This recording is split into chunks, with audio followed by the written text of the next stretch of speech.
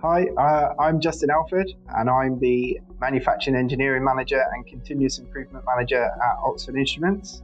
So Oxford Instruments make research equipment for academic and industrial areas of technology, creating ultra-low temperature environments and systems with high magnetic fields in order to make new discoveries and push our understanding of the known universe forward.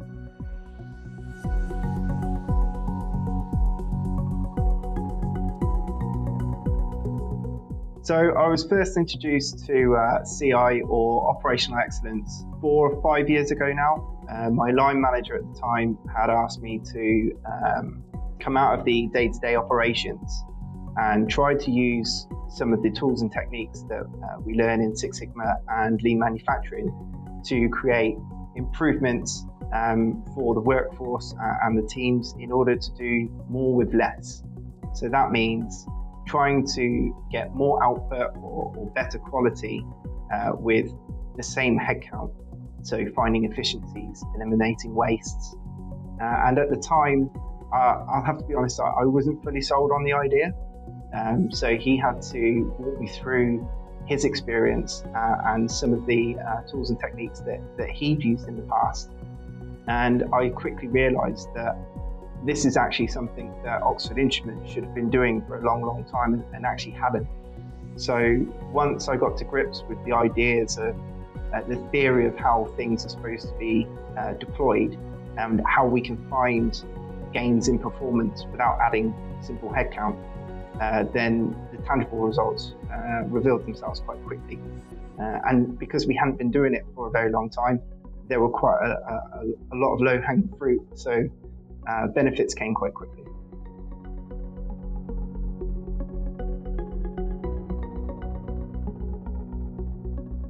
So an example of one of the improvements we've made at Oxford Instruments is that our magnet line would build each magnet as it was required.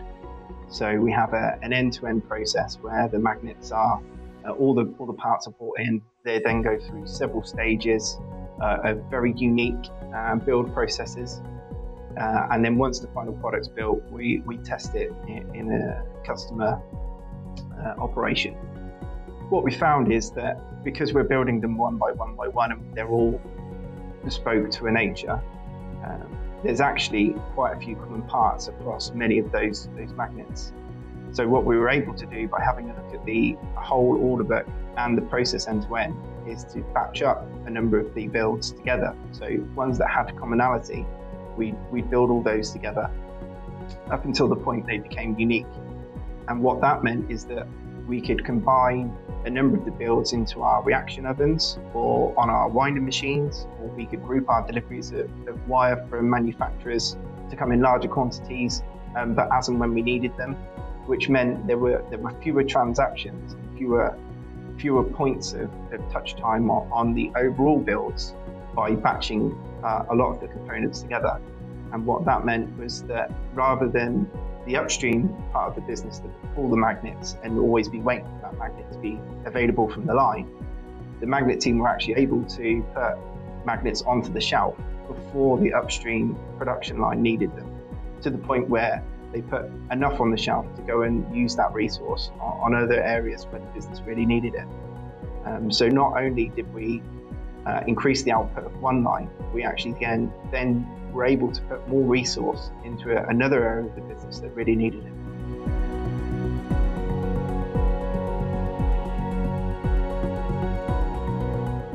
One of the outcomes was that, in the beginning, where we hadn't done so much operational excellence or continuous improvement for many years at OI, delivering change to standard process was quite hard to implement. So there was quite a bit of resistance. And, are you sure this is going to work? And will this deliver the output you think? I'm pleased to say that over the 6 months we ran the project, it did deliver what we were hoping for, to the point where some of the team were actually asking, can we broaden the amount of magnets we can batch, because they could see the potential impact and savings and benefits from not just some of the magnet lines that we'd identified, but some of the other ones that they were more familiar with and knew that we do repeat business on. So it actually became quite infectious and also delivered some good results there.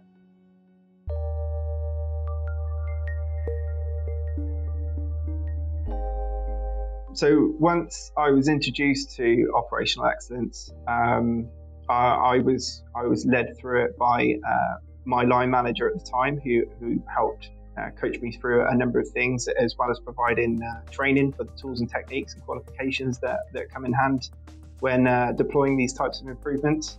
Having that person there as a guiding voice, particularly when you run up against unexpected events or resistance to change in the workplace, just having someone with the experience to say, yeah, that's normal. Not all things go to plan, or perhaps we ought to approach it in a different way. How are we selling it to the team? How are we getting the team to buy into this change? If you get everybody to buy into the change, the collective outcome is so much more beneficial to individuals, to teams, to the business as a whole. So having that experience to say, yeah, I was waiting for this to happen, perhaps consider these actions, do you want to work through it together, etc., was key, because I think without that support, I probably would have stumbled across the finish line. It would have been a steep learning curve, and then learn from there. But just to have that someone to fall back on and take guidance from was key. And then once the first few were embedded, then I knew what to expect, and have in fact started to coach others in the same way he coached me. Now they're starting to implement their projects and activities around the business, and hopefully eventually they'll begin to coach others in turn.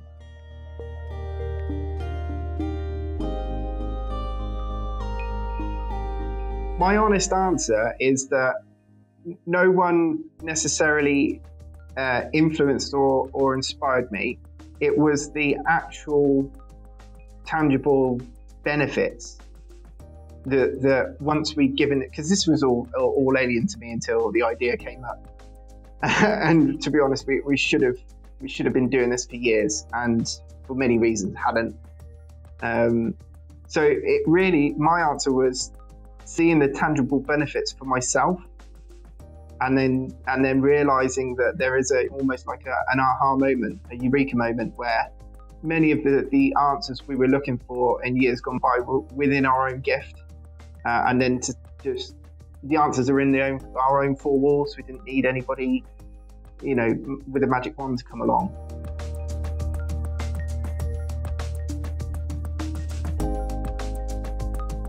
So for me, business improvement, CI, operational excellence, it comes under many names, but the meaning for me is being able to unlock the best potential there is within the business, within its own means. So it's not necessarily hiring in the best in the industry or buying the most fanciest machine. It's about taking each step through a process, removing waste, or in our case particularly, removing the limiting bottleneck to that product or process's output. And each time that you do that, the business finds itself with an improved product or process that is then fixed and sustainable. It might not meet all of the targets for everyone's expectations, but what you know is that you've made an improvement that's made that product or process better than it ever was in the past. And if you continue to do that, you'll only end up with a better and better product or process.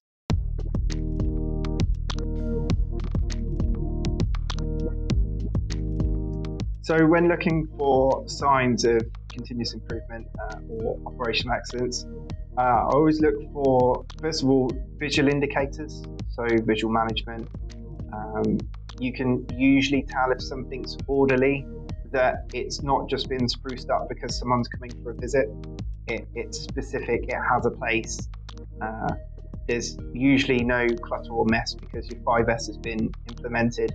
There's a place for all the things you need, and it's not cluttered because the things you don't need aren't there. Processes are up to date. and of the latest revision, which means that everybody's working from the same process, from the same quality control document.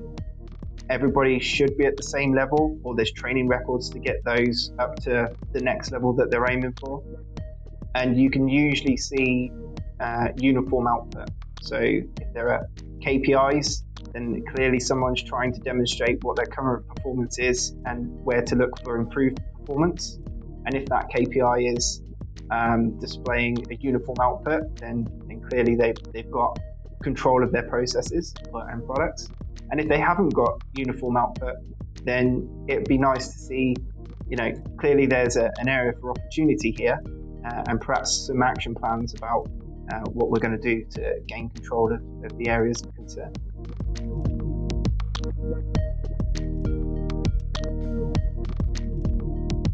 The advice I give to someone starting out their career in continuous improvement and operational excellence, usually it's around two things. So whenever trying to implement an improvement, sometimes you won't always meet your targets, but that improvement makes the process or product better than it was in the past. And that means you've made a step forward. Regardless of the size of the step, it's still better than it was. And that means you can do even more improvement on it going forward. So any win is a win, regardless of the size. And you should take comfort and pride of being able to implement that change. And the other thing I try and encourage people to do is to look at things end to end. So if you're trying to make an improvement on a very small field of vision, it might be that your improvement has improved that area, but perhaps hasn't improved the process or product overall from a business performance point of view. That's because there's been a bigger bottleneck or bigger area of opportunity somewhere else within the line. So if you can look end to end and map the complete process or journey that the product goes on, identify the critical area that slows most things down, or where we're putting in the most waste or not adding the most value. If you can start there and then alleviate that issue, then the whole of the business will benefit. And then there's nothing to stop you looking for the next bottleneck and the next bottleneck and the next one. By doing this, you'll get the biggest wins soonest. So there are no bad improvements, there's just the best improvement to make for each case.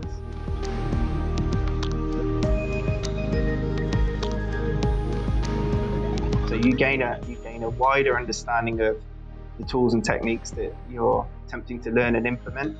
You gain a wider understanding of how to deploy certain types of support or coaching, or what to use and when to use it, how to interact with individuals in particular circumstances. Not one method always suits. So having a diverse approach, a fundamental understanding, being coached and coaching means that you can usually arrive at the best outcome once you've been given that support and time to understand how best to deploy the items you're being taught. It also means that you've got a broader horizon, so you can look end to end. You do know where to look, what questions to ask, how to deploy the improvements that you need to, rather than just a short and precise lesson in perhaps this is the theory behind. You actually get to deploy and use the items that you're being taught day to day, and that obviously adds back to, you gain something yourself, and it obviously adds back to the business. So the more opportunity there is to take up things like apprenticeships, I certainly back them. I was an apprentice myself, and have been through the PMI training, so I can speak more highly of it.